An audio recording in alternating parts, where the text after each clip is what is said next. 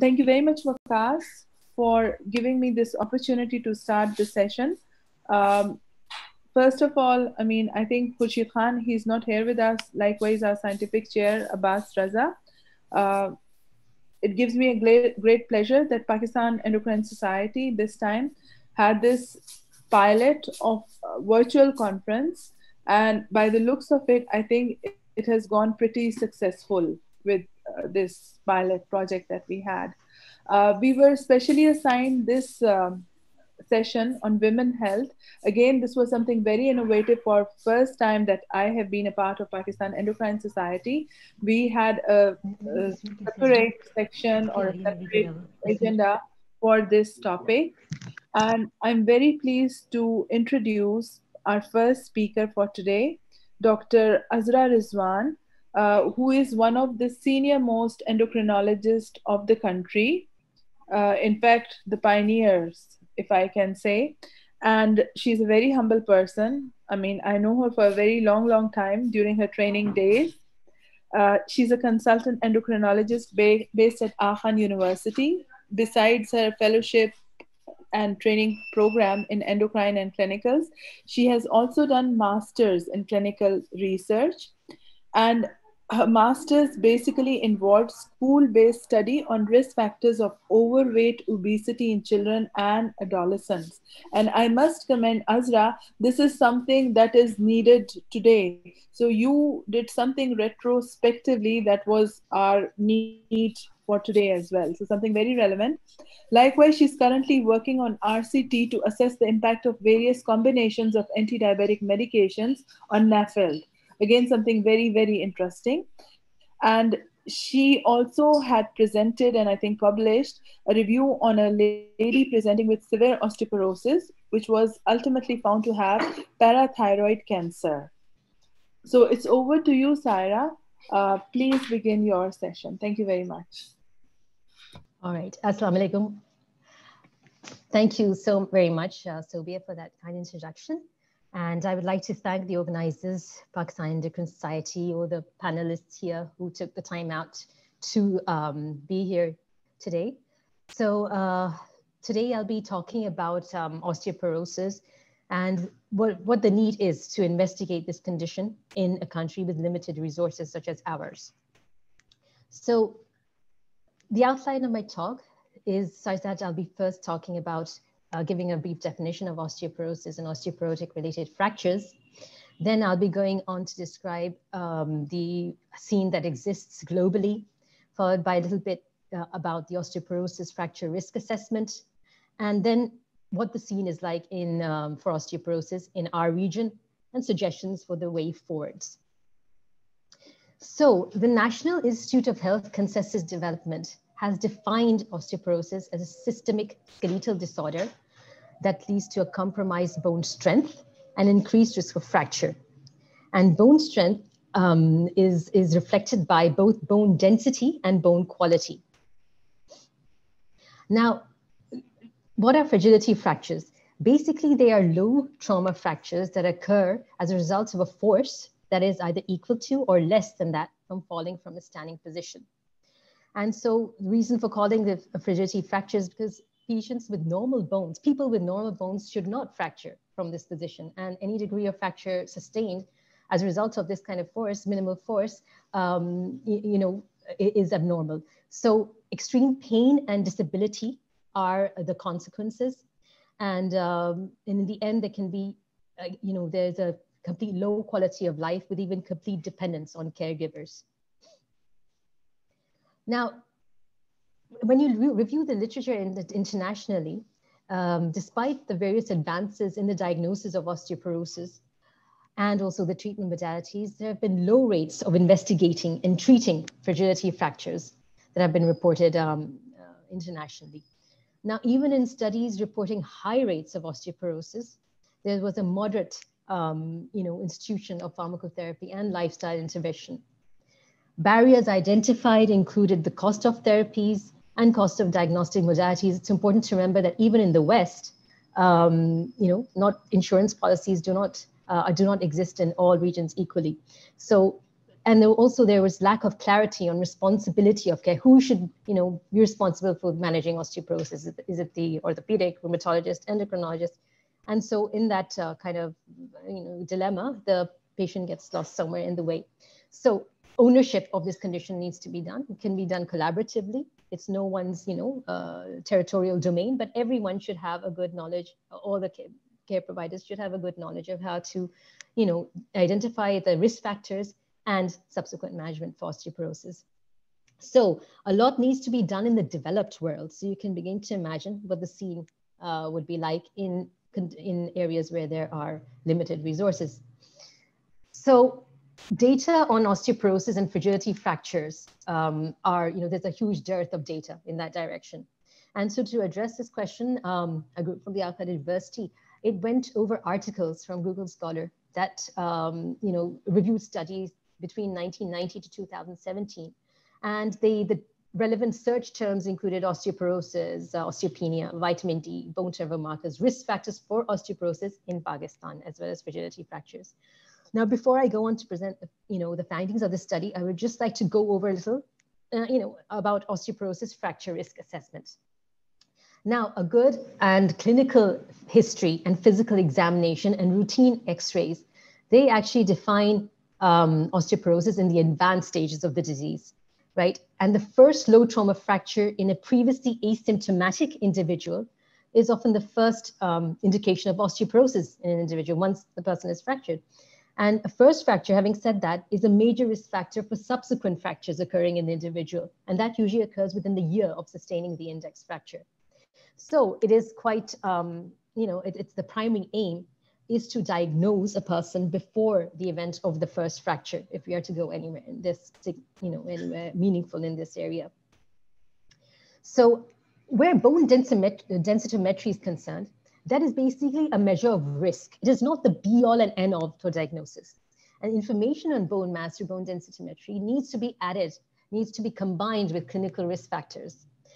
And also non-skeletal risk factors like the fall, potential to fall, imbalance, etc., that exists in the elderly. And then the risk benefit of intervention can be discussed with the patient. So there are a number of BMD independent factors as well. There's risk factors for low bone mass, for fall, risk factors for fracture that can be used to target individuals for subsequent investigation and treatment. Now, this actually divides the clinical evaluation of bone health based on risk factors. And there are a number of intrinsic causes, risk factors for fall and risk factors for fracture. Important are increasing age, right? Where endocrine causes are concerned, it's very important to look for secondary osteoporosis in a person. Usually the clinical evidence for that is apparent at that time. Someone with hyperthyroidism, Cushing syndrome will be usually picked up clinically. And there are a number of gastrointestinal and nutritional factors, lifestyle, GI malabsorption, such as celiac disease, for instance, that can be associated with both osteoporosis and osteomalacia. Then risk factors for fall, there's a huge list. Most important, of course, reduced vision that occurs with increasing age, muscle weakness, depression, use of drugs, multiple drugs, sedatives, diuretics that can predispose a person to fracture and falling. And also extrinsic factors, very important to remember, such as lack of stair handrails, lack of effective bathroom grab bars, and dim lighting of rooms. Risk factors for fracture, these are holistic ones, which are combined risk factors for low bone mass and risk factors for fall. History of smoking is very, very important to ask for and address. And low body weight, chronic illness, any form of chronic illness can predispose because of to fracture due to nutritional deficiency, and use of corticosteroids, of course, which is prevalent in the society, as you'll be seeing in the forthcoming slides. Now, there's a limited accuracy of BMD alone, as I mentioned, in fracture risk prediction. And this has led to the development of various clinical tools, fracture risk assessment tools, which combine the various factors that we've just discussed, clinical factors, with BMD findings to improve fracture risk prediction. And these tools qualitatively predict 10-year probability of hip and major osteoporotic fractures. Major osteoporotic fractures include hip fractures, spinal fractures, and that of the wrist and humerus. So the caveat here is that these are country-specific thresholds. There are country-specific thresholds for fracs, and this has not been validated in Pakistan. And so we usually use the closest country, which is India, to assess the risk factors through FRAX tools available online. But having said that, work on this is ongoing, and inshallah we'll have FRAX tools available for our country as well. So getting on to the scenario in Pakistan and getting back to that research analysis that was done of the various studies that were published. Now, in the absence of national registries and published data, there's a dearth of strong, robust epidemiological data on osteoporosis in Pakistan. The diagnostic facilities are not widespread. There are a limited number of DEXA machines available only in the large cities of the country.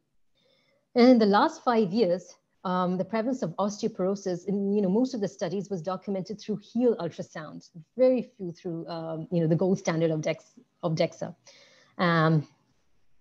So where the knowledge status for osteoporosis was concerned, there was expected a low level of the CAP studies that were done on this knowledge assessment practice. There was a low level of osteoporosis knowledge in the country, even amongst healthcare professionals. Individual efforts have been instituted, people working in silo, but no strong government policies have been in place, and it has not been recognized as a major health issue in our policy agendas, health policy agendas. And the reason linked to this is the low level of education that prevails in the country, infrequent contact with health services of our females, particularly, who are very busy, taking care of everyone in the household but themselves.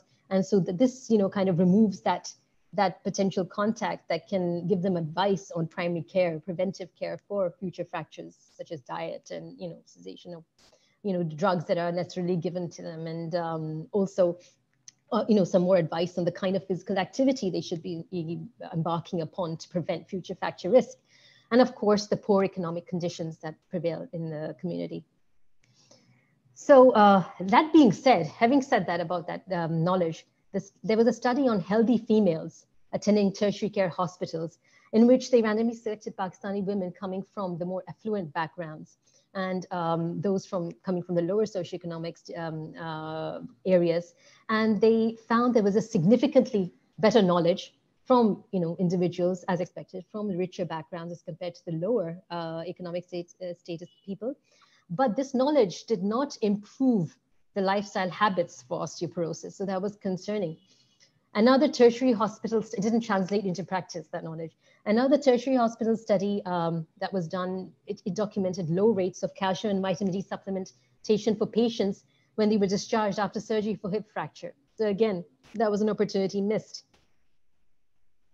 Now, although, as I've said before, there's a scarcity, a dearth of good data on the osteoporosis prevalence and fracture prevalence in Pakistan, the risk factors, the known risk factors that we know from globally, from global studies, such as multiparity, increased postmenopausal years, low calcium intake, vitamin D deficiency, and low physical activity are on the rise, right? So, so osteoporosis prevalence is definitely on the rise as well. So you kind of extrapolate that. Risk factors from Peshawar was once determined in a study published recently, and they also documented age of menopause, menarche, number of pregnancies, history of personal fracture, smoking, and various drugs that were given to these individuals, including steroids, homeopathic meds, inadvertent use of steroids that were responsible for predisposing these individuals to fracture. Now, the mean, there was a community-based study in which they calculated the mean calcium intake in 140 postmenopausal women. And it was much less than the intake level recommended by the World Health Organization. And significant osteoporosis was found in 103 postmenopausal females who had sustained hip fracture. Again, early menopause, low BMI, injudicious use of steroids, poor visual acuity were also factors in determining this onset of hip fracture. And steroids, as you know, homeopathic, Hakimi medication, a lot of them were using that when historically was probed as to what drugs they were on. The mean age of the study group was 64.6 years, and the average menopause duration at the time of hip fracture was 9.9 years. And the study reported lack of physical activities, that is sedentary activity, in up to 71% of women in this study. Now, where bone turnover is concerned, osteoporotic fractures have been documented to occur 10 to 20 years earlier in people belonging to the Indo-Pak region than those compared with the West. in a cross-sectional study in which they studied the relative contributions of ethnicity, reproductive history, body size, bone turnover, vitamin D levels, that is dietary intake of calcium, to the femoral bone mineral density and hip axis length in Indians and Pakistanis and Caucasians, because the short hip axis length in Indians, Pakistanis could attenuate the risk of osteoporosis. But Pakistani Indian women had lower BMD when they adjusted for other factors than their American counterparts. And a lower vitamin D level and higher markers of bone turnover, the N-telopeptide was the one that was measured, was found in Asians as compared to the Western counterparts. Now, this fact, coupled with their lower bone mineral density, placed them at a very high risk for osteoporosis. Now, no study is complete on osteoporosis without mentioning vitamin D. Now, vitamin D, is, as you all know, it has been associated with everything ranging from cardiovascular disease, stroke, and now it's COVID-19. There's studies on that as well. And also, it has been a controversial topic. Whenever there's a study, there's a contradictory study that comes out saying that no, there is no such association. But in this particular area, this is where vitamin D has beyond doubt established itself as a main determinant of bone health in conjunction with vitamin D. And this has been verified from studies from all over the globe, including local studies, which have documented high prevalence of deficiency, including a recent very recent national nutrition survey in which they found the deficiency to be as high as 68.5% amongst pregnant individuals as compared to 66.2% in the non-pregnant. Now, despite the ample sunshine, Pakistan is one of the countries with the highest rates of this deficiency.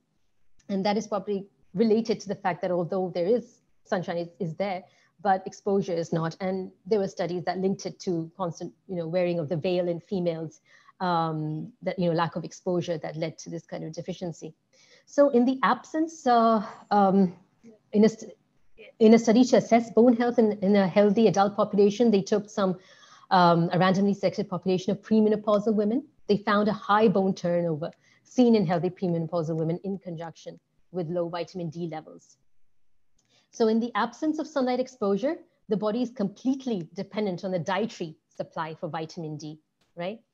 And unfortunately, as opposed to the West, where there are strong, robust fortification policies in place for vitamin D and calcium supplementation, there are lack of such mandatory fortification policies in Pakistan. And furthermore, international recommendations for the optimal vitamin D dose and the desired levels of vitamin D and calcium that should be taken may not apply locally. And in this context, based on food frequency questionnaires, the calcium intake was very low as compared to that, that was documented in the West. So getting on to hip fracture prevalence, despite the high prevalence of osteoporosis and osteopenia, there's a dearth of data again on the prevalence and incidence of hip fracture in the nation. Mortality rates are not available. Information on quality of life is almost non-existent. And such rates have been documented to be up to 35% in the West, threefold higher, and also threefold higher than that in the Middle East. So, in our community is bound to be even higher than this. Now, getting on to the lifestyle factors, it has been proven beyond doubt that up to 40% of adult bone mass, is accounted for by lifestyle factors, and this is endorsed by the National Osteoporosis Foundation. And lifestyle modification, therefore, is a key strategy to reduce osteoporosis risk in the elderly. And based on a community-based study from a center, there were significant predictors of vitamin D deficiency, such as aging, residence, and housing structure that were found to be associated. Now, what is important to remember is the peak bone mass is attained in very early years. At the age of, it's in the early 20s that one attains a peak bone mass. So this is the area, this is the time when, right from early childhood through to adolescence and early adulthood, that is when your bones will be maximally mineralized. And you need to institute these kind of lifestyle factors early in life in order to delay the risk of osteoporosis in the later years. So what can be done for this? Osteoporosis is a non-communicable disease. It's a leading cause of morbidity and mortality. And health policy planners need to keep prevention, diagnosis, and treatment on their priority list need to keep osteoporosis on their list as well, in addition to the other very important non-communicable diseases such as obesity, diabetes. And they should make the, accessibility for assessing risk accessible to the general population. This can be done through awareness programs directed both to the public as well as healthcare professionals, and importance of peak bone mass that we just talked about.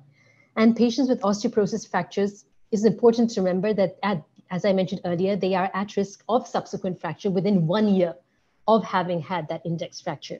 And so this is the time in which they require a lot of support to prevent refracture from occurring. And there are various fracture liaison services that exist elsewhere in the, internationally, and they have been shown to be very effective in helping to guide the patient through their management after hip fracture in order to prevent recurrent fractures. And they have been able to establish these in a cost-effective manner, making sure they come for follow-up, frequent calling, SMS messages, all these can be done cost-effectively. Now, where vitamin D deficiency and calcium is concerned, we've already alluded to that. Lifestyle change and the food fortification policies, mandatory food fortification policies, uniform ones, not just in the major urban areas, should be in place. And awareness campaigns, we've talked about underscoring the role of physical activity in achieving health and peak bone mass are mandatory. Training of osteoporosis, training of undergrads when they're doing their medical education, and also residents when they're training through the various disciplines in residency. They need to be involved in this and remind us about the importance of osteoporosis management and preventive strategies. And now we have this COVID and opportunity for online modules. So it would be a good idea to include this in one of those as well. Now, screening for high risk individuals, DEXA facilities need to be available cost effectively across the nation, not just in the major cities. And even there is not, reliability is always an issue. So it's only when the health policy makers are involved that can make sure that these can be instituted cost effectively. And of course, a coordinated care model for the fracture liaison services need to be instituted at the level of the institute.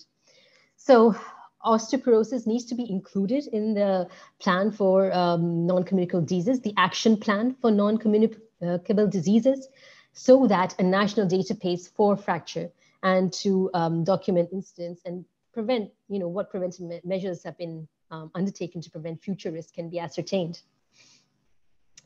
Now, this is one step in the right direction. The Asian Fight Against Osteoporosis, this is a consortium that has been established. It was inaugurated in 2019. The vision was to reduce the burden of osteoporosis in the region. Mission being to engage all stakeholders, that is the policy planners, the healthcare professionals, the public, all of them, in order to help set up viable and sustainable country-specific programs for prevention and treatment of osteoporosis and fragility fractures in the Asian Pacific region. Now, this was the brainchild of Dr. Mahu Chandran, who is based in Singapore. And Singapore is a developed nation, and there was a gap that she identified there. And from there, she decided to, involve all the other regions who were a victim of this, this kind of gap for osteoporosis management, and, how to see the patient through after sustaining a fragility fractures to prevent refracture and etc. The lady representing us, Pakistan, in the Asian Pacific Consortium on Osteoporosis is Dr. Aisha Habib Khan, who is professor chemical and head of section head chemical pathology at the Aga Khan University. I've had the privilege of speaking with her recently on these issues, and she was very, very keen to collaborate with endocrinologists across the nation in order to further this cause and strengthen this cause. And I hope that next year from this platform we can all share some success stories in terms of this of osteoporosis prevention and management, and come back with some robust data on this, in this huge public health issue. So with that, ladies and gentlemen, I'd like to end my talk. I would like to thank all of you once again for hearing me through, and I would be happy to take questions either now or at the end of the session. Thank you so very much. Thank you very much, Azra. It was really amazing talk, especially your bit of information about the Asian Consortium. That's something new for me. Yes, we'll keep you updated on that. Yeah, and would love to collaborate with all regions of Pakistan on this. That would be really amazing. And I think by the looks of it, it seems that the panelists, speakers, and the chairs, we are the only audience that we have for afternoon session. We do not have any other participants. So I'm not sure if we should be having any questions amongst ourselves. But feel free. Azra is there. Assalamualaikum. Can you hear me? Yes, Aqiba, how are you? So good to see you. Thank you, Dr. Azra, and it's really a nice talk. I think Sobia to some extent is right, because I just go through the audience and there is no audience. I think only the speakers, moderators, and panelists are there. But I think you elaborate osteoporosis, especially osteoporosis in Pakistan.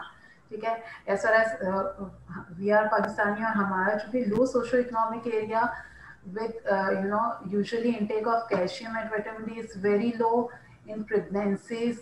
Calcium intake is negligible. People doesn't know that to some extent at the time of age, 20, when you are teenager, your bone mass was on the highest level, and it gradually comes down with age. Absolutely. Osteoporosis is not just for females or postmenopausal females, it's for males as well. But in males हम बहुत dramatically, बहुत drastically cannot see their bone loss, because to some extent testosterone is there, or like in a postmenopausal with loss of estrogen, progesterone, the risk of osteoporosis and bone loss is very high. That's right. I think it's a very good talk. Thank you so very much. Thank you. Yeah, you're absolutely right. Peak bone mass is attained at the early years, 20 years, and that is till then that you should make sure that all the preventive efforts are instituted, so that your old age can be more pleasant for yourself. Yeah. Prevented. Thank you. Dr. Azra, very nice talk. Thank you. And it's very neglected area of the endocrinology. We often neglect the osteoporosis and do not look for the osteoporosis and do not screen for the osteoporosis. And this will be I think this will help other to look for this neglected field of endocrinology. Right. I agree. Azra, I think we have a question from Dr. Suresh Kumar. He is saying that a lot of pharmaceuticals are doing BMD in camps. I mean, just like you mentioned, the HEAL ultrasound. Yes, most of the studies were done defining osteoporosis through HEAL ultrasound, which is not gold standard. But this camps, they should not be giving diagnosis, but it provides an opportunity to give them some advice, some good, if some physician is there, some healthcare professional, on lifestyle measures, preventive measures for osteoporosis. So his question is how to treat osteopenia with normal vitamin D3 levels. With normal vitamin D, you have to see if there are the other causes for the osteopenia. As I said, secondary causes of osteoporosis. That is something that needs to be looked at as well. And the slide that I mentioned, in which has bone mass factors and other extraskeletal factors, this actually provides you, the clinical factors actually provides you with an opportunity to either reduce the modified risk factor. If somebody is smoking, you can ask them to stop smoking. Smoking is an independent risk factor for osteoporosis, right? So maybe his osteopenic is related to that. Osteopenia may be related to use of steroids. Secondary causes should always be looked for, and these are causes that can be eliminated actually in an individual. That if this is a secondary cause for osteoporosis, is responsible for osteopenia or osteoporosis, that is something that can actually be removed if you remove the focus.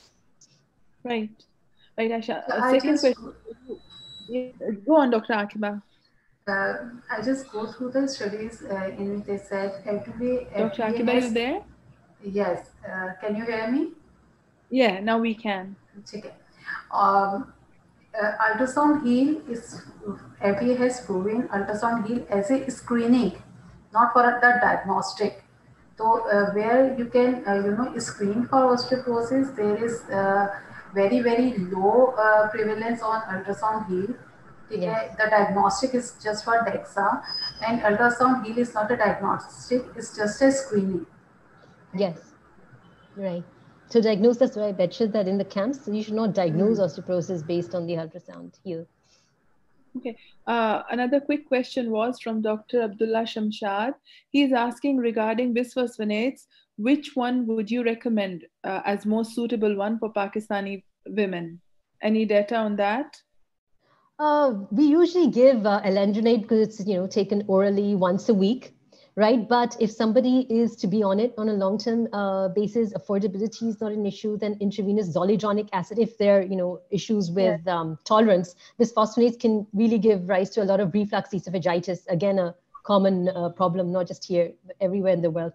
So we asked them to actually, there are ways to avoid that by asking them to take it, bisphosphonate or empty stomach early in the morning and keep themselves upright for at least half an hour, not to lie down after having it, and to drink with a lot of water.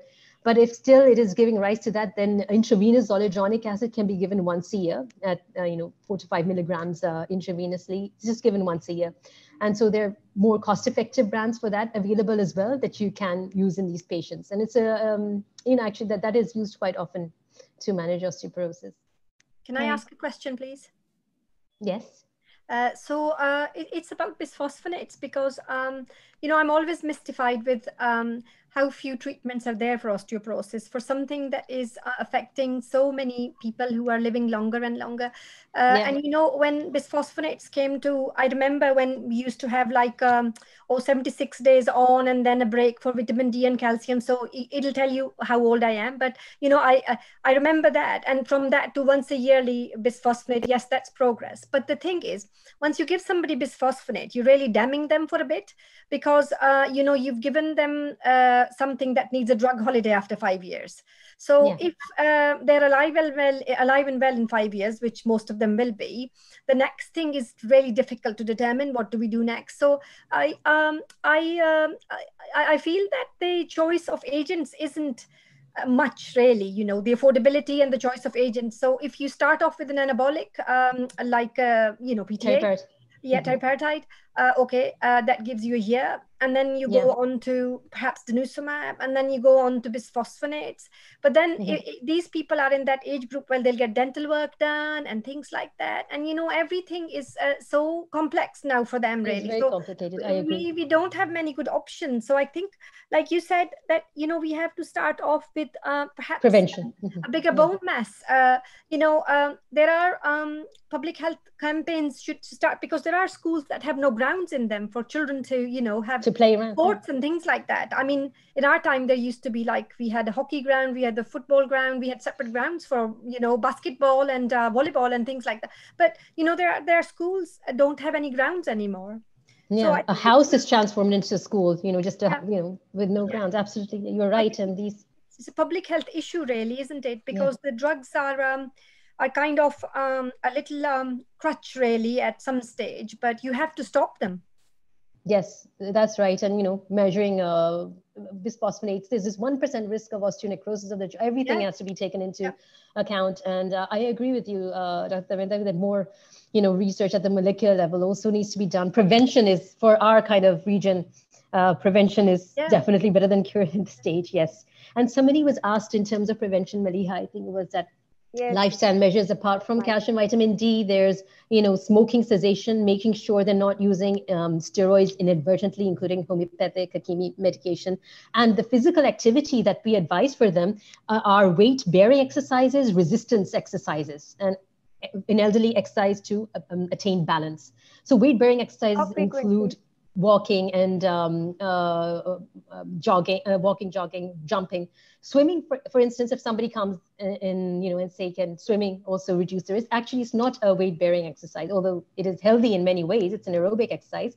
But for bone strength and muscle strength, it needs to be weight-bearing resistance exercises.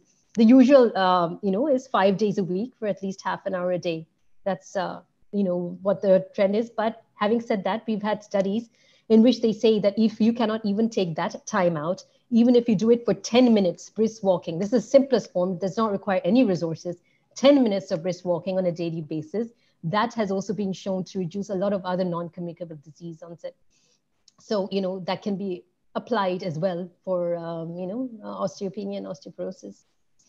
So we had a session. I just have a little remark to make, and then Maleeha can conclude or whatever. We had a speaker who was from Glasgow, and he has done a lot of work on metabolic issues in Asians. He's basically from Pakistan at origin.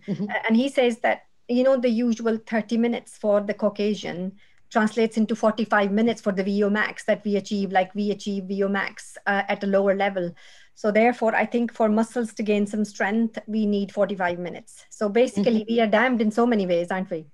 I know, but I'm just saying that, you know, if you cannot achieve that, if you say 30 minutes, 45 minutes to someone and they say, oh my, I can't, then, you know, at least give them something that, you know, just do it regularly. So you can at least do 10 minutes. And if they can do 10 minutes, of course, they can increase to 15 minutes. They'll see it's not all that difficult. Their muscle strength will start improving. Exercise tolerance rates will improve. And then you can build up from that 10 minute to the level that you just cited. Maybe Maleeha can push the society to issue a statement about this, you know, public health statement, so we can get some billboards out there. Yeah. Thanks so much, Azra and Dr. Tabinda. I'll pass it on to Maleeha so that, I mean, we can have the next session. Thank you so much. Azra, there are a few questions for you. So if you don't mind kind of responding to them, the chat box. Okay, just a minute. So you can do them on your own while, I mean, we take the next session. Okay, all right. Thank you. Thank you. Hey, thank you very much, Dr. Sobia. It's a privilege to be on the forum of Pakistan Endocrine Society. And this session on women's health, very important and a neglected aspect. So our next talk will be upon menopause. And we all know menopause is a condition every woman has to go through in their late 40s or early 50s. The average age in Pakistan is 49 plus minus 4 years of menopause. And a lot of problems, including vasomotor symptoms, psychosocial issues, sexual problems, and bone health, of course. So for this, we're very lucky to have Dr. Tabinda Dugal with us, a very eminent endocrinologist, consultant endocrinologist, and diabetologist. She is FRCP. She has done CCT in diabetes and endocrinology from London, England. And she is currently working in Royal Cornwall Hospital with the NHS. She has special interests in women endocrine health, gender endocrinology, opacity, and complex diabetes. So kindly, I invite you for your talk, Dr. Tabinda. Thank you, Maleeha. I will start in a minute. I will just do slideshow from beginning and I think I need to escape first. Sorry. Okay, share screen.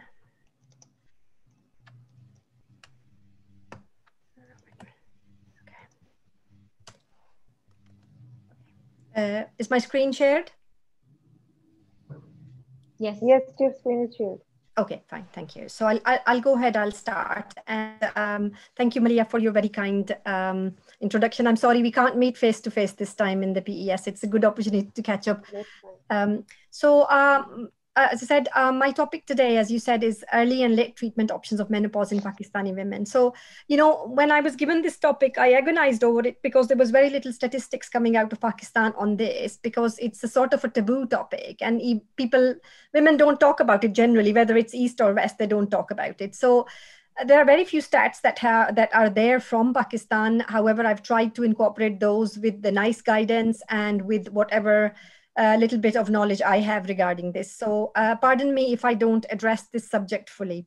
I will start with showing you the beautiful county I live in. This is Cornwall, and this is one of the beaches about 3 miles away from my home.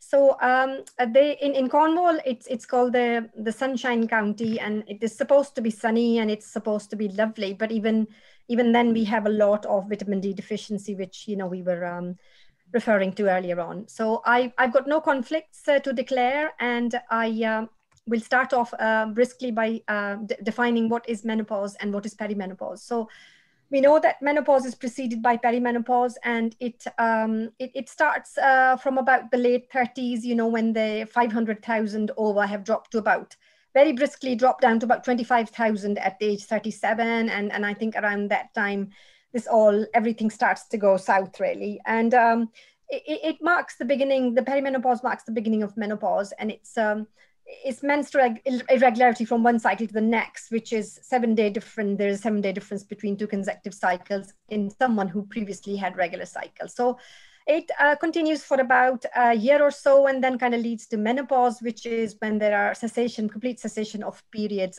for a year. So this is the reproductive cycle in a female. So they have the reproductive phase, then they have the menopause transition, early and late menopause, and then postmenopause, which lasts throughout their lives. The hormonal hallmark, of course, is the rising FSH. But of course, it wouldn't apply to someone who's already on HRT or oral contraceptive pill. But if somebody who's unchallenged by external hormones, they would have high FSH, and that would kind of manifest in variable cycle length, and then skip periods, and then nothing until the person is dead. So, and what is it about the menopause that is so emotive, and why do people not talk about it? I mean, all the women know that this is going to come, and then what does it entail? For most women, it is cessation of periods, and they don't associate it with other features of deterioration in health or change in their being per se. So I think there needs to be awareness about that. So 80% of women going through menopause will experience some symptoms which can last from 4 up until as long as 12 years. And in some patients, it lasts throughout their lives. Their hot flushes never stop. So in the UK, the average age is about 51, but it can widely depend on their body mass, their intake of oral contraceptive pills, and smoking and alcohol and all those things. So anybody who has got a higher bone mass will have a body mass will have a late menopause, and anybody who's been on the pill will have a later menopause as well. So I'm not going to talk about premature menopause because it's a totally different subject and topic, and it will take a lot of time. So I just mentioned that it's about 1 in 100 women, which is very, it's 1% of women will be affected by premature menopause as well. It is defined as menopause occurring before the age of 40. So in Pakistan, as expected, the menopause was at a younger age. So it was happening at the age of 45, and the main symptoms were flushing and lack of sleep, and surprise, surprise, lack of fertility. So this wasn't happening in the Western population. So I don't know, it kind of reflects that people probably start, there's a portion of population that starts having kids later on in their lives, and then they have a fear about infertility. Other symptoms were, of course, urinary incontinence, and then 16%, which is a sizable proportion of people were having marital problem, probably because of vaginal dryness and painful intercourse. So basically, these are all very valid issues, and really we need to raise the awareness for that. So it is something which all women will come to, and it's like a midlife crisis happens for men. So this is kind of a midlife crisis for women. And there should be a clear message to the women that they should talk about their menopause to their clinician, and if they have any symptoms that are treatable and their lifestyle to be modified, they need to do that, and they need to discuss the options that can be used to help them.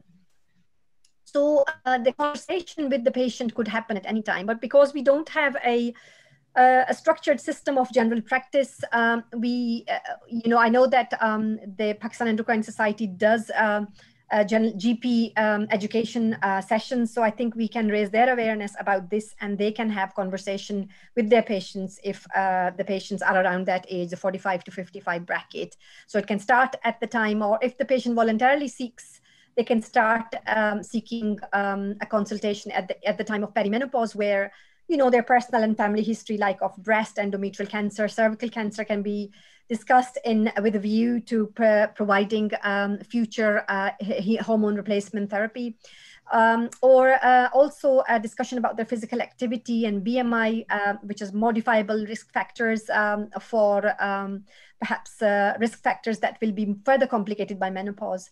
And of course, if somebody is in the perimenopause and they would still be deemed to be fertile, they would need contraception to cover themselves for 2 years after their last menstrual period. They will also need, obviously, if they're postmenopausal, they will need management of menopausal symptoms or vulvovaginal atrophy, sexual dysfunction, and osteoporosis prevention. So consideration for all women at menopause is stressing the lifestyle and encouraging them to be more active, taking good nutrition, cessation of smoking, limiting alcohol, not particularly applicable, but it has to be said. It will benefit all women in there. All women should be reviewed with their cardiovascular risk factor, family history of cardiovascular heart disease, blood pressure, lipids, should be screened for diabetes. They should have a fasting blood glucose level. They should be asked about their urogenital health, if there's any urgency or frequency or leaking, and sending them for cancer screening. So breast check or cervical check. So the breast screening starts here at the age of 50 and it goes on till the age of about 75. So every 3 years. With the cervical screening, that also starts earlier, and in the younger person until the age of 50, it's every year, and after that it's 5 yearly up until the age of 65. So there's a robust national program for all these screenings here, which is mandatory, and it runs through the GPs. So the symptoms that the patient may have, and they are driven obviously by estrogen lack. Dry eyes, irregular bleeding, reduced libido, hot flushes, changes in the mood, urinary incontinence, frequency, and sleep disorders, fatigue, joint pains, and low mood, etc. So a general advice for symptom management is asking them to keep themselves cool and have layers on which they can peel off so that if they need to cool themselves down quickly, they can.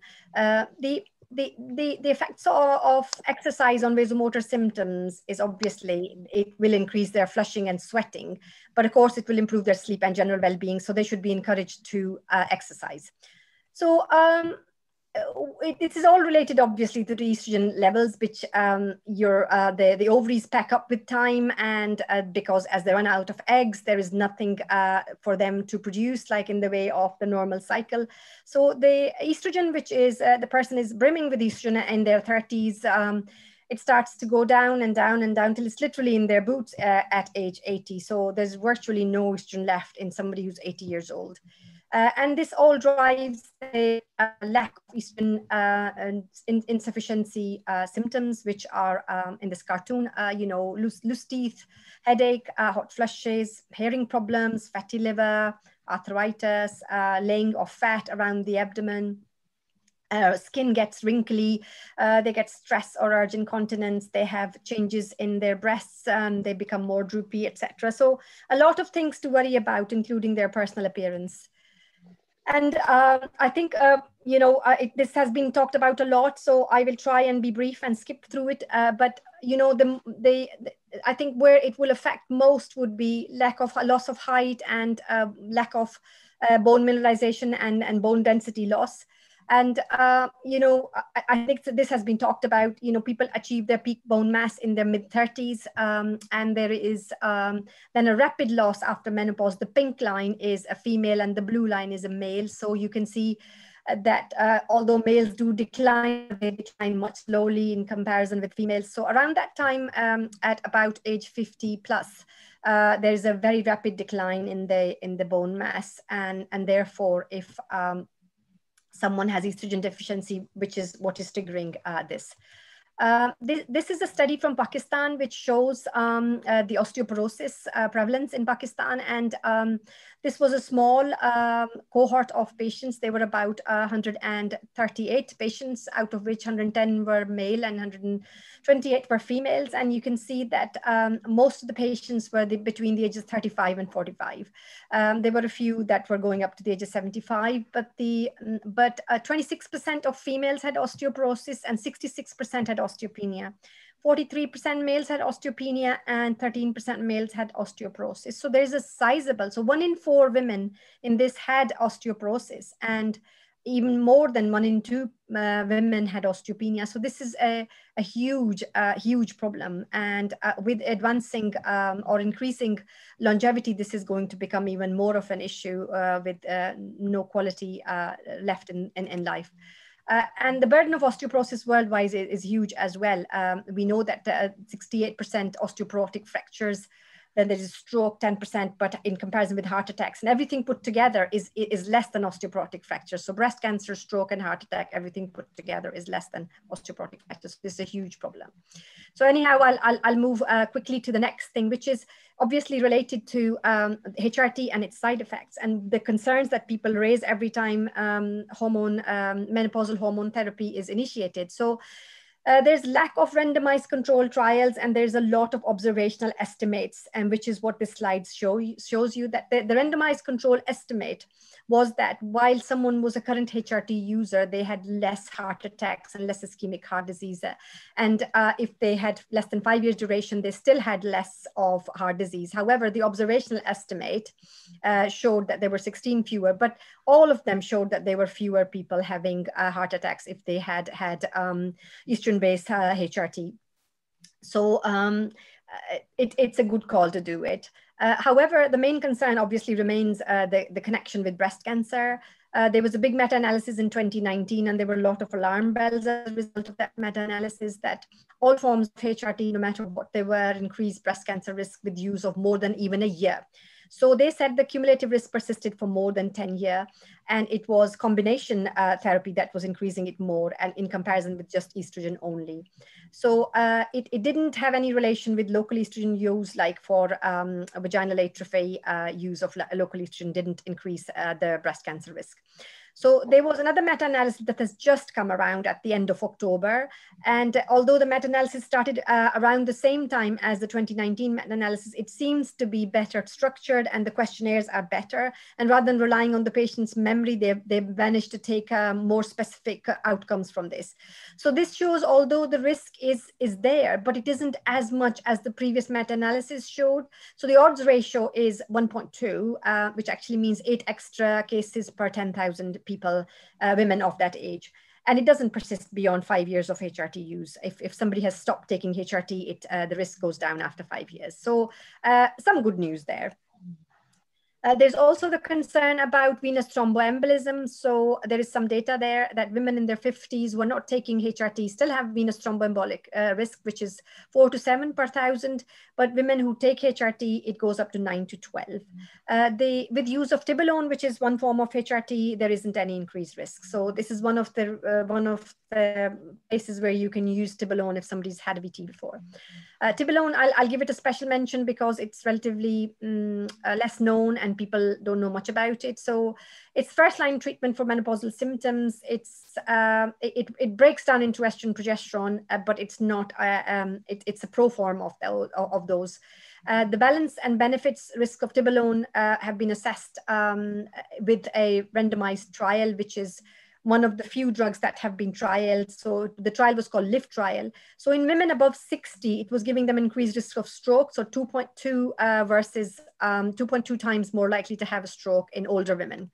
In younger women, it wasn't increasing their risk. So in younger women, it was similar to the convention combined hormone therapy, but the LIFT study, as I said, was 2.2 times more the risk of stroke. There was also risk of endometrial cancer, but they, again, conflicting reports from the general practice research database, it didn't show any significant increase in risk of any of these. So again, it's really difficult to judge. So I think it has to be all based on the patient's risk and benefit. So we can also ask patients to take alternatives, which are dietary supplements like black cohosh and isoflavones that can reduce their hot flushes and night sweats. And we need to tell the patient that the ingredients of these products may vary because they are not controlled like pharmaceutical drugs. And it may interfere with some of the drugs that they're taking, especially tamoxifen they interfere with. So anybody who's taking tamoxifen after breast cancer shouldn't be asked to take this or should be discouraged from taking these. Also, there was a very new study that came out in September. It was published online in September, which is murine, but it shows that if patients take, if they were given a diet rich in glucosinates, phytosterols, and citrus flavonoids, it reduced their weight gain around the middle and also improved their lipid profile. So there is, I think, some areas of dietary modification that we can offer our patients. So I'll jump quickly on to what preparations of estrogen are there. There are oral estrogen preparations, which are obviously convenient and patients can remember to take it every day, but they do have increased risk of venous thromboembolism. They also bind with, they reduce the free testosterone by increasing the sex hormone binding globulin. They also increase the TBG, and the patient may need to take more thyroid hormone. So there are transdermal preparations as well, and the advantages are that they don't have to go through the first pass, and therefore they don't have to go through the liver. There is no VTE, and there's a cumulative lower dose that is given with them. And there's convenience for some women because it's used maybe once or twice a week. However, some people may forget to use it twice a week in comparison with once a day tablet. So, and some people may get local reactions, and they might find it sticky, or they might drop with sweat and all that. And sometimes people may have hairy skin and it may get poorly absorbed, but most of the times women get on pretty well with this. And of course, anybody who has a uterus has to be covered with progesterone in the presence of estrogen. And so synthetic progesterone are called progestins, and they're taken orally, either in a combined with estrogen, or in a separate tablet, or in a patch with the estradiol progestin patch. So, you know, people think that micronized progesterone is very biosimilar to the natural progesterone that women produce. So they will say that perhaps that is less harmful, and perhaps that should be more prescribed more than the progestin. So it can be taken orally, or in an intravaginal pessary as well. And then there's levonorgestrel intrauterine device, which can be left there for 5 years, as well as a progesterone treatment therapy. Surveillance of menopausal hormone therapy, all women taking that should have a 6-monthly review, and then they should have at least biannual mammography. And if they complain of any abnormal vaginal discharge, blood-stained discharge, they should have ultrasound and or endometrial biopsy. So also some new drugs on, which are TSEC therapy, which is an estrogen receptor modulator, which is SERM, which is bezidoxifin, which blocks it on the receptors. But we also can give the equine estrogen, which is the CEE, the conjugated estrogen, 0.45 milligram daily. And this isn't, so far, it hasn't been associated with effects that the other menopausal hormone therapies have been associated with. Although the incidence of VTE needs to be clarified further. So the treatments will depend on what stage of menopause transition the person is. In the perimenopause, they can have sequential estrogen with progesterone, or they can have combined oral contraceptive pill. They can have estrogen plus the implant, progesterone implant. Postmenopausally, with intact uterus, they can have a combined transdermal patch, or transdermal estrogen plus oral progesterone, or they can have an intrauterine progesterone device, or they can have tibolone, or they can have TSEC. If they have no uterus, so they're post-hysterectomy, things are easy. They can just have transdermal estrogen, or oral estrogen, or tibolone. So the dosing and route of estrogen, the CEE, which is the equine estrogen, is oral. 17-beta-estradiol is also oral. Estradiol varilate is also oral. The transdermal estradiol patch is obviously transdermal, and then there is the gel. So the doses, they have to be started on a low dose in someone who has has had a last period many years ago. But if somebody has just finished the menopause, they may tolerate the higher dose, so they can be started on the moderate dose. So basically, the benefit has been shown that the menopausal hormonal therapy, if started within the first 10 years, would have minimum side effects and maximum benefit to the patient. So it has to be done at the right time and with the right dose. So if somebody has not had periods for a long time, they should be given smaller dose of estrogen, and then the dose can be built upon. And whatever route they prefer, and whatever is suited to the patient. So as I said, younger women may need higher doses because they have been used to higher estrogen doses, and low doses sometimes do not alleviate the vaginal dryness, and they may need extra vaginal estrogen to alleviate that. The dosing with progesterone orally, there are dihydrogesterone, which is supposed to be the safest. But unfortunately, it's not available separately. It is in combined form, but you can't prescribe it separately. It's not available in the UK. And then there is a MPA, which is medroxyprogesterone, which is traditional and has been there for quite some time. Then there's norethisterone, which is in most of the transdermal patches. And then there's micronized progesterone, which is, again, as I said previously, supposed to be the safest. So different progesterone group has different side effect profiles, and I think it should be discussed with the patient. Most common commercial preparations have either MPA, which is medroxyprogesterone, NETA, which is norethisterone, or norgestrel.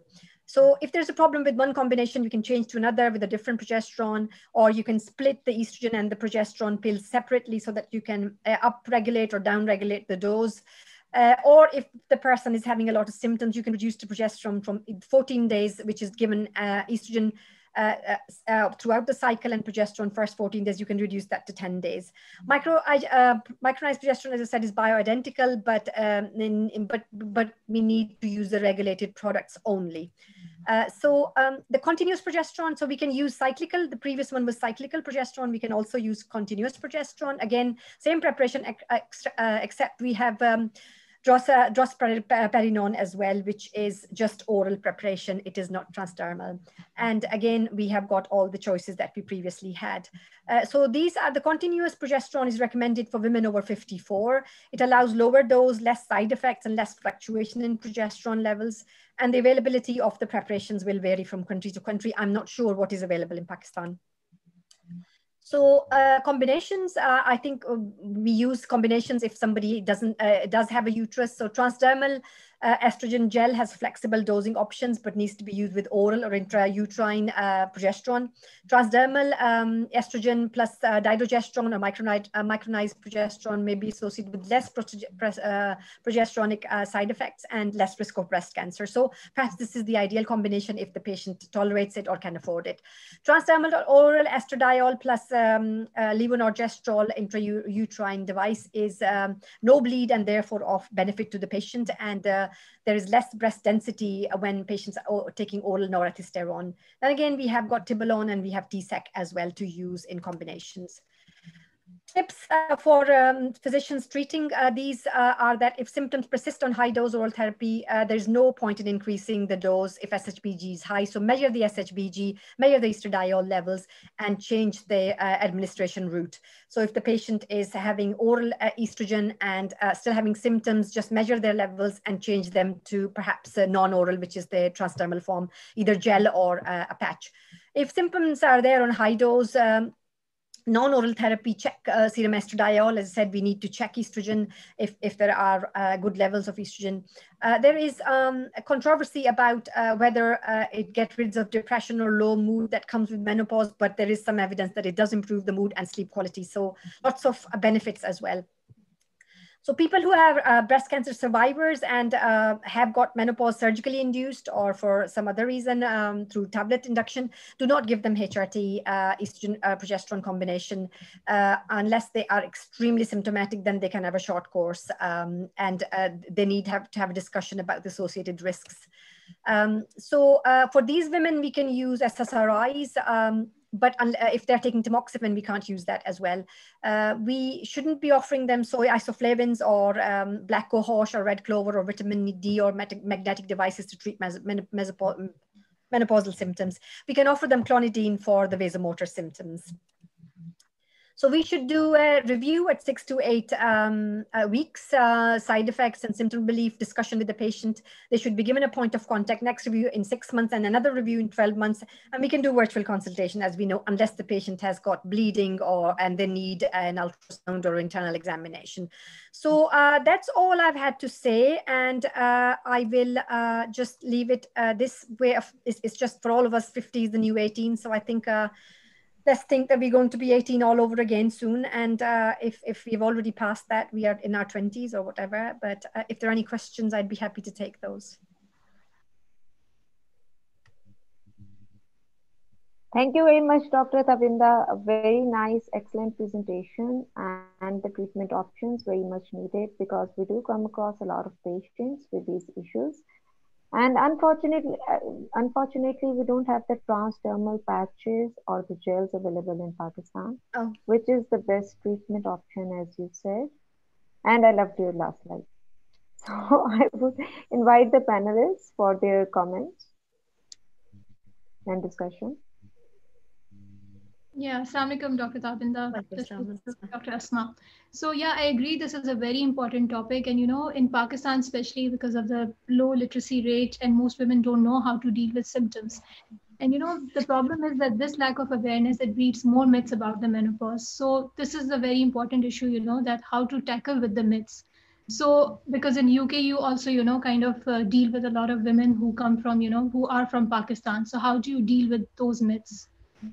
So, they in my area, fortunately, unfortunately, there aren't any Pakistanis. It's like 99% white population, but the Pakistani population is mostly, quite amenable to suggestions. If you give them any suggestions, they will be amenable. However, there are different racial groups. So whatever you expect from how the pharmacokinetics in a white person are, it'll be totally different in them.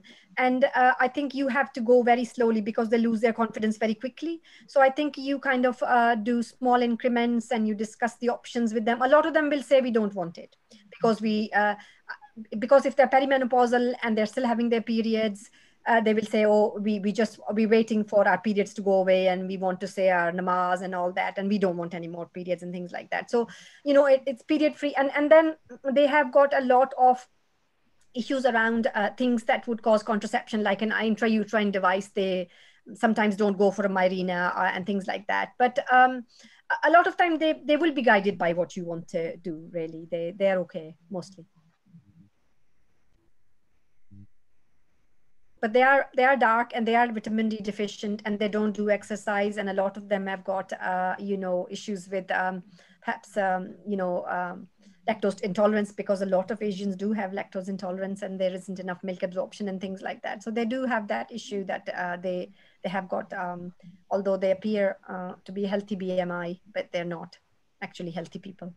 Yeah, because in terms of vitamin D deficiency, another thing which I have noticed, recently, that a lot of patients who have polycystic ovarian syndrome, they're coming to us and saying, that we should avoid dairy products. So, a lot of women have stopped taking dairy products, and then you have to keep on, focusing on their vitamin D. And it's very important, from all the aspects that we are talking about women health today. So this is something which is really new, and, a lot of women with PCOS, they have stopped taking dairy products, which is very well. It's amazing, really. I mean,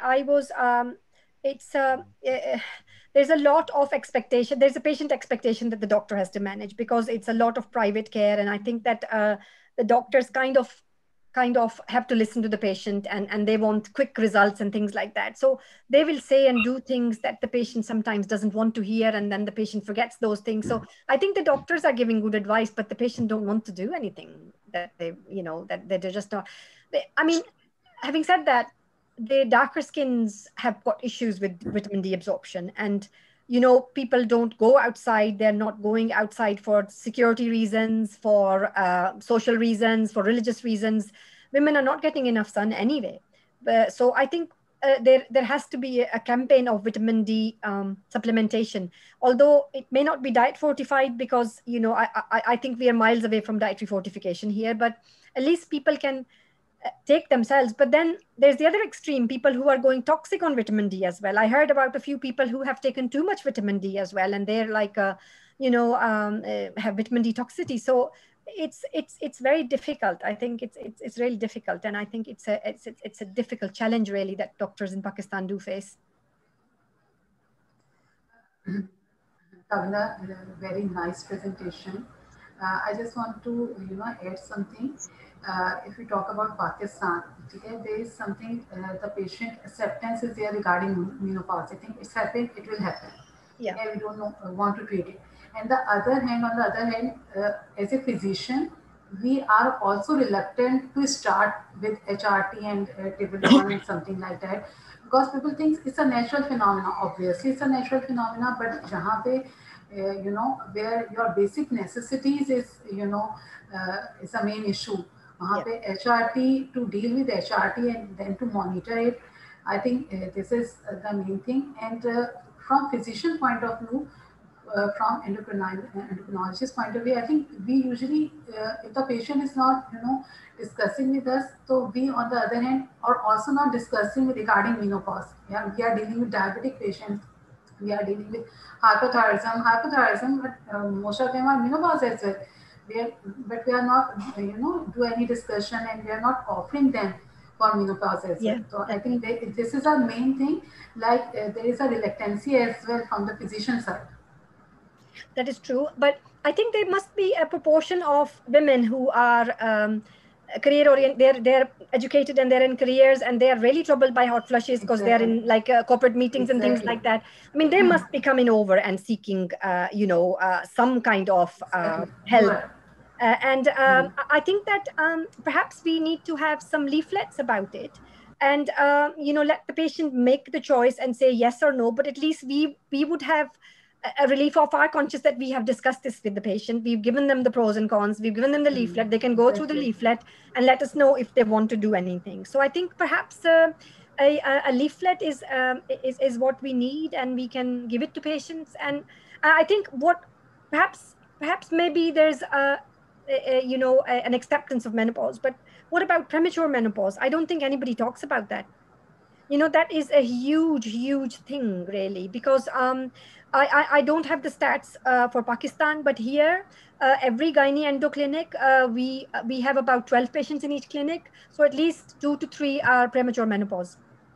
Some as young as 18, some as old as 40. But they need to continue to have hormone replacement till they reach the natural age of menopause. So I think that I can see your point where you're saying that when people hit the menopause, say maybe mid-50s, when the life expectancy is 67, they're not that bothered if they lose height and things like that.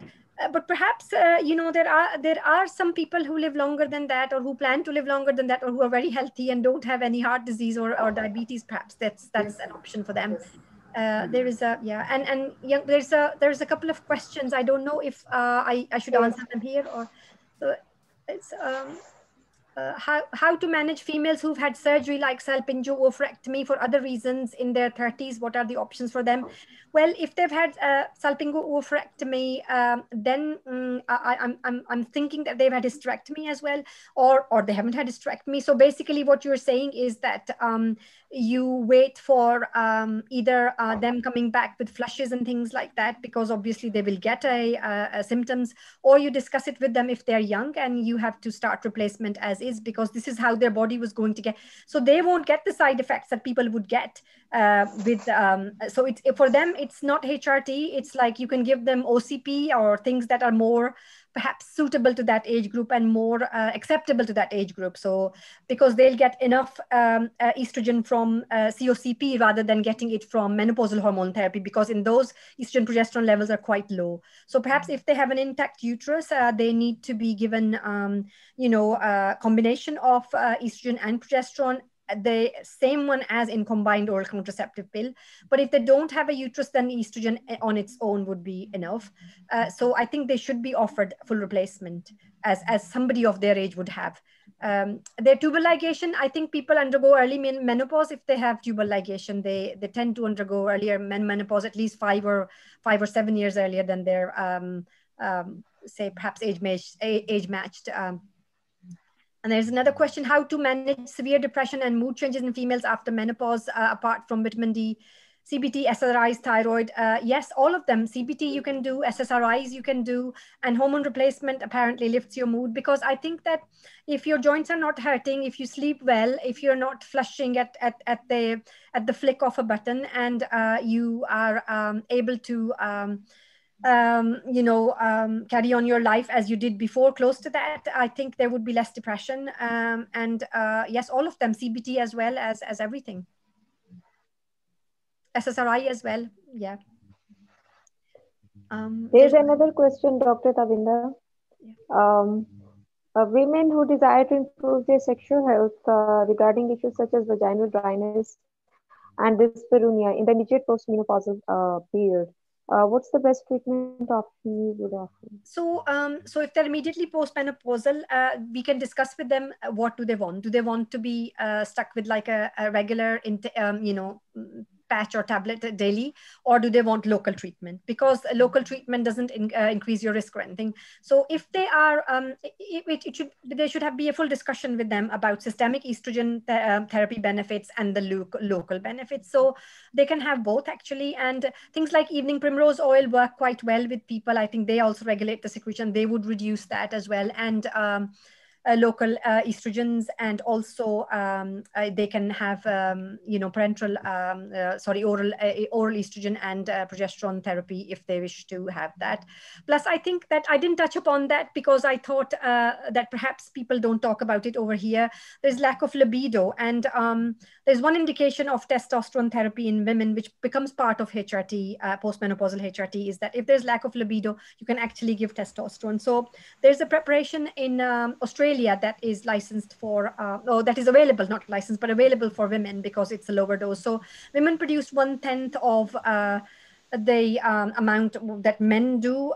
So it's about 5 milligrams of testosterone. So you can actually replace with 5 milligrams of testosterone, whichever way you want. So we don't have that preparation. So what we do is, we have these little tubes, toothpaste like tubes of testo gel. So we've been taking them out with a 2 ml syringe and asking the patient to just draw it out, and they can use it on multiple days and then rub it on. So it has really worked wonders for their libido. So perhaps this might lift their mood as well. So sometimes the underlying depression is from, lack of relationship and or the husband, giving stink to the wife on this. So I think this should be talked about because people don't talk about, over here, people don't talk about it either because, so on a totally different topic, like if you ask when hypogonadal men come to you and you ask them, what about your, sex life? And they will say, oh, I didn't think it was important because I'm 50 something now, or I'm 40 something now. I've had my children. They'll say, oh, I've had my children, so I don't feel it's.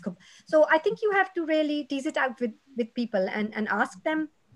So I don't know how people feel about this over here. I don't know. I mean, what is the general perception of endocrinologists about this? Do you ask the patients? Yes, we have the educated class as well. There are different sets of patients. Like in the government sector, I work in Lahore General Hospital. Hardly any patient talks about it, but I practice in DHA Lahore. So here I do have patients. Okay. And both males and females, and females especially immediately postmenopausal, and this is a big concern: vaginal dryness and dyspareunia. So, as you say, local preparations seem to be the best. I understand from you. Yeah, they do indeed. I mean, you can try pessaries, or there are pessaries are perhaps the best because they stay there and they lubricate and all that. And then there are gel preparations that you draw out in a little syringe and you can inject them. Locally. So several preparations there, but I think local ones perhaps would be more, and then it reduces the risk of UTI as well. Not only does it reduce the dyspareunia, it also, kind of gives them less, because there's plumping of their vagina and therefore less transmission of infection. So it does help with that as well. So these are basically estrogen preparations or estrogen progesterone? No, they're just estrogen preparations. 0.1%, yeah. Right. Thank you so much. Okay. 0.01%. 0.01%. Right. Do you not have any in Pakistan? No, I'm not aware of it. We couldn't. So what do you use in them then? What are you using? We have to give oral preparations in a low dose because we don't have the gels. Okay. Recently, testo gel was launched in Karachi, also in Lahore, but not yet available. It's in the launching phase. But see, the thing is, if somebody has dyspareunia, and even though their libido is good, it's not going to work, is it? Yes, so that's the problem. Yeah, you have to get rid of their dyspareunia. Yeah, you have to get rid of their dyspareunia first. Yeah, but you know what is really remarkable, and I will say this because we don't know. I think there's nobody listening to this, but it's lamentable that 51% of the population, nobody has an interest in their endocrine problems. It just says everything about it, doesn't it? Yes, exactly. But that's why we're working on it. Yeah, we should. Yeah, well done you. Well done all of you. Well done all of you. It's not easy. I know it's not easy to work in Pakistan because, the clients are difficult and it's, they're like half educated on Google and then things are not available and you have to spend long time and, you know, it's they are paying for the time, and it's just a nightmare. Really, it is a nightmare. So There are few patients who can get their preparations from abroad, okay. but that's a very small set. That's just let's say 1%. What about the rest? I think what about, you know, there should be a drive to import these things on named patient basis. So even though if they're not available generally, I think we should be allowed to, like say we have got, I do the pediatric clinic, adolescent clinic. So there are some boys with small penises. So for them, there's a DHT preparation. That is not available in the UK. So we only get it from France. So we get it on named patient basis from France, and it has such good results. Like, you know, within 6 months, they may add on 2 centimeters or something like that to their penis. And that's it's great. like, yeah, it's very good. So I think you should be able to get it on named patient basis, really. I mean, it's not even available in India, no? All right. So that's a great idea, but we need some legislation. Yes, work should be done in this aspect for the patients who need it. Like we can write the prescription and get it from anywhere. I think perhaps some from UK, some from Dubai, Canada, wherever it is available. Patients who can pay, and we need to legislate this problem. We need to. I think let's talk with Professor Tasneem about this. Yes, she'll be very helpful. I'm sure. What are the brand conjugated estrogen vaginal creams? Premarin, there are several brands. There are actually several brands. I can find out about them, but there are several brands. No role of magnesium in osteoporosis. No, that's not for me. All right, then. I think we've just coming to actually, I was answering a question in the chat box. This is Dr. Azra. Dr. Tabinda, I just want to ask you, people in the perimenopausal, area, and they're having hot flashes, for instance, and still, menstrual cycles are still occurring. Yeah. Do you advise them? You may have addressed that in the presentation. I'm sorry, I may have missed that. But do you advise them hormone therapy at that stage? Yeah, you can. So basically, what you do is they start their HRT from first day of the cycle. Because if you don't do that, if you start it randomly, they're going to have irregular bleeding, which they won't thank you for. So there isn't enough estrogen to override their, their native estrogen, if that makes sense. So basically, you start it off. It won't suppress their endogenous, but it will definitely give them relief. So basically, you start off from day 1 of the cycle, and you do you can give them HRT. So first 12 days of progesterone, estrogen combined, and then estrogen alone. So they should get relief from that. Right. And how about the low dose OCPs? Can they be given like Maleeha? Yeah, because they won't suppress their cycles, but they will definitely, they won't have a contraceptive effect, that is, but they will not give them irregular bleeding if started at the right time, if that makes sense. Right. Thank you so very much. Okay, rest of our panelists, I hope they're here. Dr. Saira Furqan, can you hear us? Can hear. Dr. Naeem? Dr. Tabinda, it's Dr. Naeem. It was an excellent and comprehensive presentation. Thank you very much. I have just 2 queries. Whether there is any role of gabapentenes, which we have read in the books, we usually prescribe in our patients, along with the SSRI, and it produces some effects. What about your experience on the gabapentenes or pregabalins?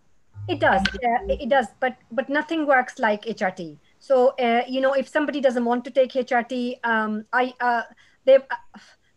I've had people who have been through, like we start off with, we used to give diltiazem, we used to give gabapentin, venlafaxine, we would, they're licensed, venlafaxine is licensed for, for all this, but, eventually clonidine as well. And sometimes they kind of settle on clonidine, but I didn't find gabapentin very effective. And it has got its own side effects as well. They put on weight and they get dizzy and all that. So I think the doses needed to suppress all this are perhaps quite high.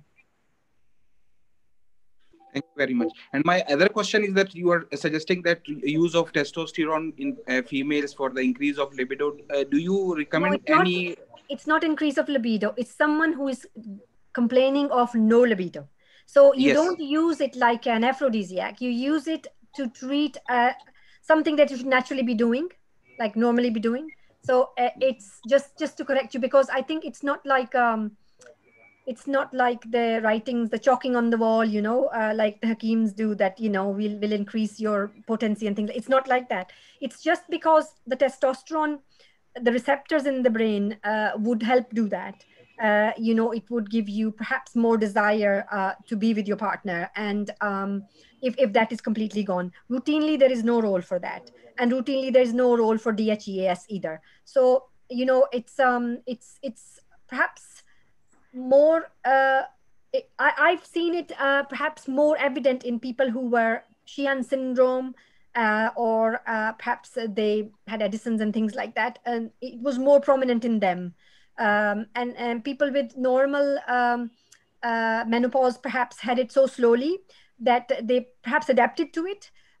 Some people do complain, but because it happens very gradually, you see the hormones just, it doesn't happen one day to the next. So the hormone gradually pack up and the body gets used to it. So there are a few people who had certain conditions, but there are some menopausal people as well who can't tolerate a lot of HRTs and then they complain about this lack of libido. It just works wonders, actually. I must tell you my own experience, it works wonders. I've had about 4 patients on this and it really worked well with them. Okay, so Dr. Saira Furqan here. Dr. Tabinda, for this decreased libido, in which dose you prescribe this testo for females? So it's a 5 milligrams a day. What you can do is you start off with even lower dose. So you can start off with 2.5, and you obviously have to warn them about, you know, increased hair and things like that. And you know, check blood pressures. You start off with 2.5 milligrams, and then you can go up to 5 because that's their normal requirement is 5. So you check their testosterone levels beforehand, and you will find them low anyway. And then you supplement them, start off low, and then build it up. And they will tell you partial response, and then you can go on to full dose if they haven't had the desired response. Dr. Tabinda, I have a question a bit off this topic. There are some news that DHEAS preparations are being used as anti-aging off-label. Is this true? You know, there are very small trials about it in patients who had Addison's, for example, and they were feeling tired and a bit lackluster and things like that. It's not even available here, so we have to get it from patients have to get it from Amazon if they want to. I've had a few patients who were using it for Addison-related tiredness, and it didn't work. So I was working on, I worked with someone who was part of this paper, and I'll send you on that paper, and that showed good results, but it didn't work for my patients. I'm not talking about Addison's. I'm talking. I know you're saying anti-aging. No, I don't think so. I don't think so. They will.